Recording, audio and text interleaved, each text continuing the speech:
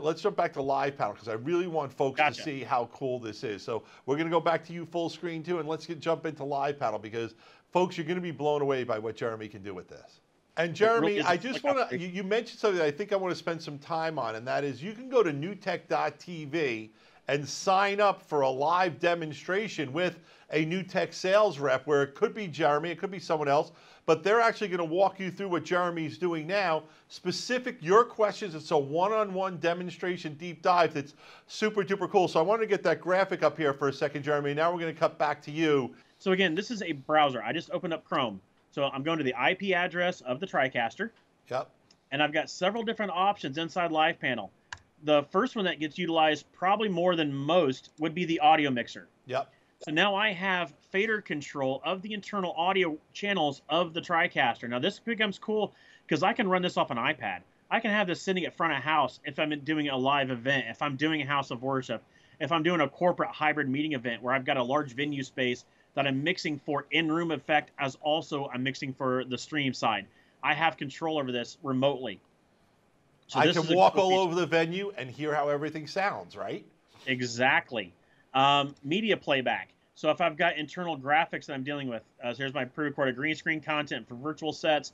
Here's my other graphic bins, my other DVRs. I have all this capability, so I can then farm out different jobs to different individuals in a production. I don't have to treat it as one-man band. I can. That's what the TriCaster is designed for. But this gives you a lot more flexibility. Data link. This is how you set up bringing in external content or graphics. If you're coming at from scoreboards, RSS feeds, social media. Not only just social media, voting machines. That's what I was thinking about, for like council meetings and stuff. Yep. I can set that web keys if I'm pulling out information from certain types of web sources. I can set that via data link. We do have an internal switcher. I'm not a big fan of it because it's limited. It's just click, button, press, and that's what you're switching. So instead, I built my own. Oh! So now I have inside Builder, I can set up whatever I want to on how I want to run my production. I can click my sources across the top. If that's going to be an additional camera source, if I'm going to switch that. Overhead shots. There it goes. Other things that are going on inside here, I can then switch via macros and then send that out to program. I have my start my streams. I can start my recordings. Other types of ME effects. Can you quickly explain what a macro is for those who've never had a TriCaster before? Yeah, so our macro, so pretty much anything the TriCaster can do, we can now create a macro and recall that. Whether or not that's switching sources, that's playing back a lower third, that's fading up audio. I mean, anything that the TriCaster is capable of doing based on its own internal control mechanism, we can then send that as a macro. Now we can have multiple effects happen at the same time. If I want to switch cameras and bring on a lower third, that's usually a couple button process. Well, I can create a macro that combines all those elements into one, now a single button press, and I can have 4 or 5 things happen together. And now I can map those macros to specific panels in the LivePanel boxes. I can hit one button and have a lower third come up and the audio cut from me to the preacher or whatever I want to do. Oh, there you go. Yeah, so here's a virtual set that I have set up.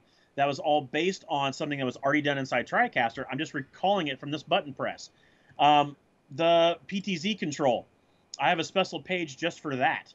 So just Camera 4 PTZ presets. Now I'm able to do that. I can do those zoom ins. There's the wide shot. I can zoom in on the panel itself. So now I can give individual control of camera presets somewhere on the network. They could be sitting in the sanctuary. They could be sitting in the boardroom. They could be sitting on the event space. All their job is to do is to pick whichever camera preset. I've created windows so they can see that they're in preview and then whatever's going out on air. So there's so many different ways you can do this inside LivePanel. You have 16 pages that you can set up. And so from that, let me actually move my preview window so I can see what's going on. I'm able to then control that, whatever page that I want to.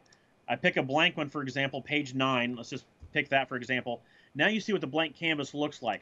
And so as you click on it, it's like, okay, what do I want to do? I can then size the boxes. I can change the background, add the text. And then, like we talked about, macros. I don't want to record the macro. I want to pick one. So I can pick anything that's on the list. So some of these are the available ones that come with the system. Some of these are the ones that I created. So now you have access to this. That becomes your trigger. Now, when you think about training, when you think about who's actually going to run the system, when we talk about the main interface, You know, this is everything the TriCaster can do. A little overwhelming. If you want to simplify operation, now you're simplifying that back down to I just have control over what LivePanel gives me. So that limits. So if I'm a house of worship, I can have one expert who sets up an easy-to-run show for a volunteer. If I'm a high school, I can have the upperclassmen mapping all this stuff out, while an underclassman, a freshman or a sophomore taking the 101 version of the course, can be doing their stuff.